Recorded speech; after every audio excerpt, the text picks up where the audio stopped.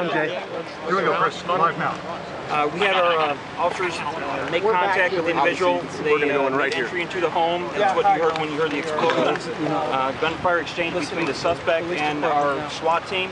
The suspect is deceased at this time.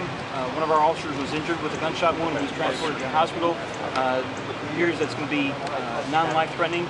As well as the firefighters. There were 4 firefighters that were injured, but they were all superficial wounds. They're all going to be okay. They're going to be going home tonight. The officer, we're going to check him out, make sure he's going to be okay, and he'll be going home eventually as well. The suspect is deceased. It appears that the fire department was called out there originally. We don't know if it's going to be a fake heart attack or if he was actually suffering from some type of medical condition. But when they made entry into the home, they were taken hostage by him.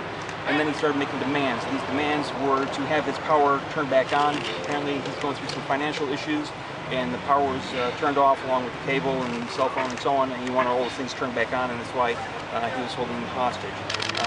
We're still deep in this investigation. This is all I have right now. As we get more information, we'll be able to release it, and the officer's identity and maybe the firefighters at a later date as well. And what made you decide to